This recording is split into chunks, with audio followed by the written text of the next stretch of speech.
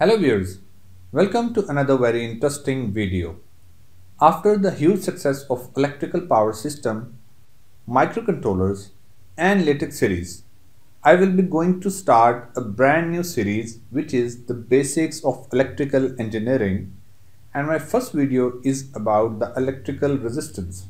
Here you can see the animated image of an electrical circuit, and this is a very basic circuit which consists of a voltage source, which is a DC source in this case, and a resistance, and these are the wires or the conductors that allows the current to pass through it. When we are talking about the DC source, it means that we will use the terminologies positive and the negative voltage terminals. And if we are talking about AC source, then we will use the terminology phase and neutral or line and neutral.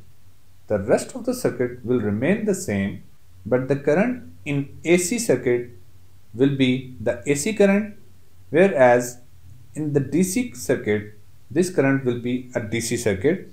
And in the next upcoming videos I will going to discuss the difference between the AC and the DC circuits and the corresponding AC and DC current. So I am using this image in order to let you understand the concept of electrical resistance. And this image is the perfect analogy of the resistance in which this person is trying to pass through this path, and for this he is applying the force, or you can say he is applying the energy, and this energy represents a volt, whereas the motion of this person represents the current, and this person which is trying to oppose the motion of this person represents the resistance. And if we talk about the electrical resistance, it is obvious that this electrical resistance tries to oppose the flow of current in the electrical circuit. Let's talk about the relation between the current and the resistance. I am using A in order to represent the current. A stands for ampere, and this is the unit of current, while R represents the electrical resistance. You can see here that both these quantities are inversely proportional to each other. It means that as the resistance in the circuit decreases, the current in the circuit increases, and vice versa.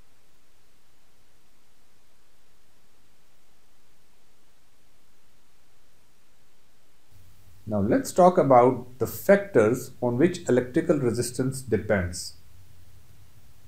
As the expression shows, R is equal to rho L over A, where L is the length of the conductor, or you can say the length of the wires or the cables through which the electrical current will pass. A is the area of the same conductor, and rho is the resistivity, and this is the property of a material, and I'll talk about the effect of this resistivity on the resistance later in this video. Let's talk about what if we increase the length of the conductor, what happens to the total resistance of the circuit. So here you can see that I have increased the length of the conductor, keeping the other two factors same or constant, which are resistivity and area, and only I have increased the length of the conductor or the wires. So it is obvious that if we increase the length of the conductor, the resistance of the overall circuit will increase and the current in the same circuit will decrease. By the same amount, the length of the conductor increases. Now let's talk about the area of the conductor, or the area, cross-sectional area of the cables or the wires through which this current will pass.